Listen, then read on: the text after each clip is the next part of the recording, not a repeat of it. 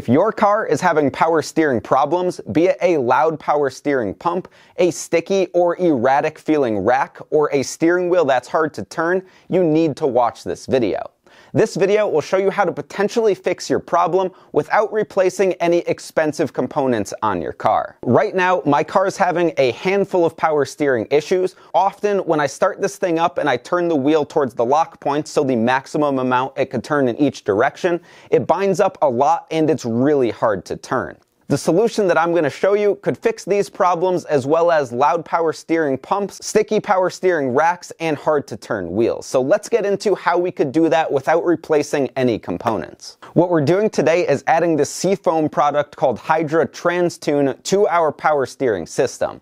This stuff is a cleaner and conditioner that's made to clean out any debris and buildup that's in the system, to get your power steering pump acting how it used to when it was new, and clean out your steering rack. To use this stuff, you need to get access to your power steering reservoir, which is where the power steering fluid is. On my car, it's underneath this little intake duct right here, so we're going to take this off. To find where yours is, you could check your owner's manual or go for a more in-depth manual like what I'm using here from eManuals Online, who I have linked down in the description. These manuals are dealer-level service manuals that will help you find things like your power steering reservoir, but also show you how to diagnose problems and replace much more complicated parts and systems in your car. You could get a manual like this from eManuals Online and save 20% with the code CASH20. Again, this is linked down below.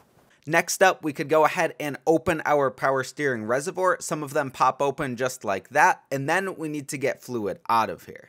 You need to put 4 to 6 ounces of this TransTune into that reservoir, so you could go ahead and measure that, or you could just sort of eyeball it and guess at about 4 to 6 ounces. To remove your fluid to make room for that TransTune, you could use something like a turkey baster or a siphon. In my case, I'm using an old antifreeze tester, as it does basically the same thing. You could use some sort of container or jar to know how much you removed. In my case, that bottom line is 4 ounces. And now we want to use a small funnel to add fluid so we don't spill it on the way in. The way I was able to make sure that I added the exact amount of TransTune that I wanted was I checked my fluid and it started at the max, then I removed 4 ounces, and then I filled my reservoir back up to the max. Now we'll go ahead and cap my reservoir back up and get our intake ducting back in place. The next thing to do is go ahead and cycle that new cleaner through your system. So to do that, you want to go ahead and start up your car and turn your wheel back and forth a few times, and that will start to cycle that fluid all the way through your power steering system. Then you could go ahead and let your car idle, which will still be cycling some fluid, and just let it sit for like 10, 15, 20 minutes, and that stuff will work its way through the system. All right, so we'll go ahead, start it up. Turn the wheel back and forth. As you can see right here, I'm hitting sort of a hard spot in the power steering. On the way back, hard spot at the end of the power steering, which actually I felt it sort of free up there.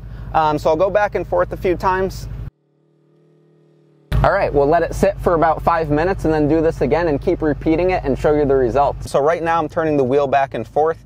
It's still binding up a little bit here and there. And what I'm going to do is do some circles here and just see if it starts to clear up. Again, this is a cleaner that will take time to break down the debris in the rack. If there's metal shavings or things like that, you should flush your fluid. But if it's just debris, this should do the trick.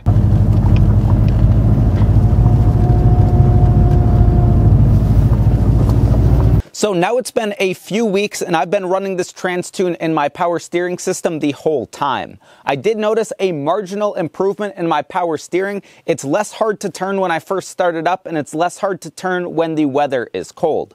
Now, it did not 100% fix my issues. Sometimes the wheel still does sort of hit some stops when I'm turning it back and forth, but it's significantly better than it was. Again, this stuff will not fix mechanical issues within your power steering system. If you have metal shavings or other debris or a super worn mechanical component, this isn't necessarily going to be your fix. But if you want to just try something that's cheap before you start replacing parts. Maybe your issue just started and it's pretty minor. That's when something like this Hydra trans tune can make a difference. If you try this stuff out and it doesn't make a difference, that's when you're going to have to start replacing parts, and that's when getting a manual from a place like eManuals Online could be a great solution for you. Let us know down in the comments what car you're working on fixing and if running something like this fixes your problem. Like this video if it helped you out, and I hope you have a great day.